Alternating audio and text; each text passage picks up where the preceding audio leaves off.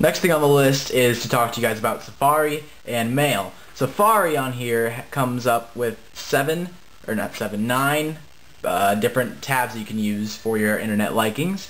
Here's how, not necessarily a loaded website, but something pretty simple, apple.com. Let's see how fast it goes.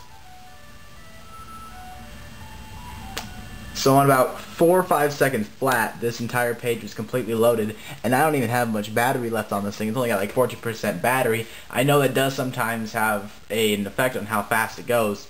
And here's a count on how fast it'll go with a very packed website like CNN.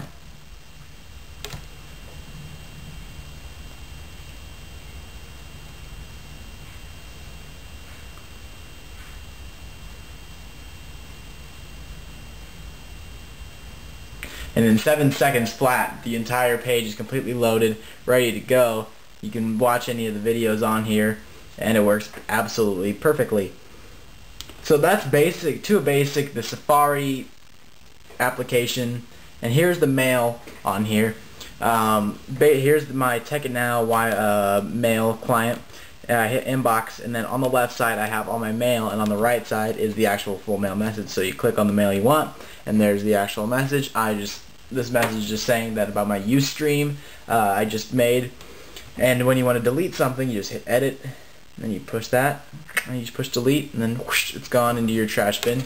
And you know, the mail client on here is nice and simple. I'm waiting for the unified mail client that comes out with the new update later this year. I think in September, or yeah, September.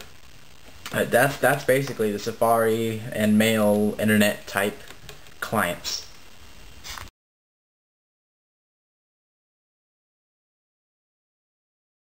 Last but not least to talk to you guys about today is basically everything else on the iPad that I should review. And I forgot to say on the last one that I want to say is that I gave 2 thumbs up for Safari and Mail. But as for this part right here, the first thing I'm going to talk to you guys about is iBooks. In iBooks, it shows up as you have your little bookshelf, and then you open the books that come up with, and I have Winnie the Pooh because that was free. And I actually read some of this, and it's actually pretty cool how they have the pictures for the Winnie the Pooh and mixed in with the actual whole entire read. When you flip through the pages, it's like you actually just, instead of actually picking it up, you just slide your finger across and it looks just like it, or you can have some fun with it and just kind of move it around a little bit. And that's iBooks right there. And then when you go back to your library, you can click the store button, and the bookcase will flip over, and there's your iBook store that's hidden behind the actual iBooks application, something different. And that's the iBooks application. Now as for the calendar, it looks like an actual calendar in your planner because it has the day way. You can just look through your days, you just push little arrow buttons and go to the next day. You can go by the week, the whole entire week. You can go by the whole month, or you can go by a list of everything you have on here. My friend Morgan put her birthday on it and make sure I wouldn't forget, and I'm pretty sure I'm not going to forget because of the list now. I think it's a pretty neat calendar. Another thumbs up for that. As for a thumbs up for iBooks.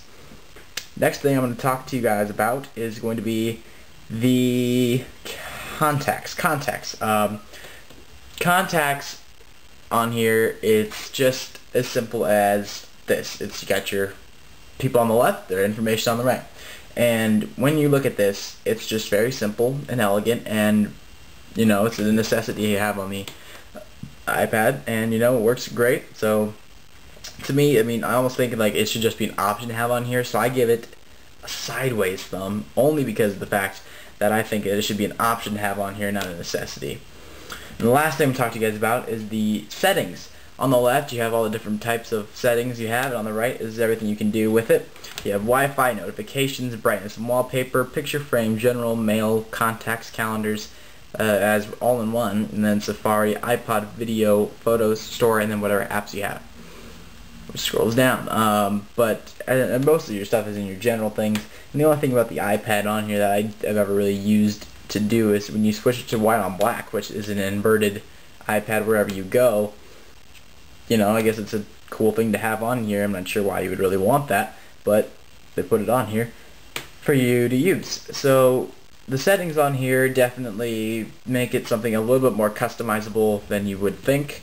And that is to a basic the iPad review. Hopefully you guys enjoyed this, and I know I did. So overall, I give the iPad out of a 10. I would probably give it a 9.7. A 9.7 out of 10 because of the fact, I didn't tell you guys this, on the YouTube, it doesn't give you as many results or things to look at as it would on your website. But you know what? It's not that big of a deal, but it's still a deal. So I would knock off that a little bit, and also because of the fact of for the address book, or not the address book, the contacts, to be just a not necessity, and also, I mean, even same thing goes for notes. But you know, notes is notes, and you know, you open notes, there's notes. It's just that. But I guess it's just another necessity, another Apple product. But that's the iPad review, guys. Hopefully you enjoyed it, and talk to you later. 3, 2, 1 comes the outro. Buy it, use it, break it, fix it, trash it, change it, mail, upgrade it, charge it, point it, zoom it, press it, snap it, work it, quick erase it, write it.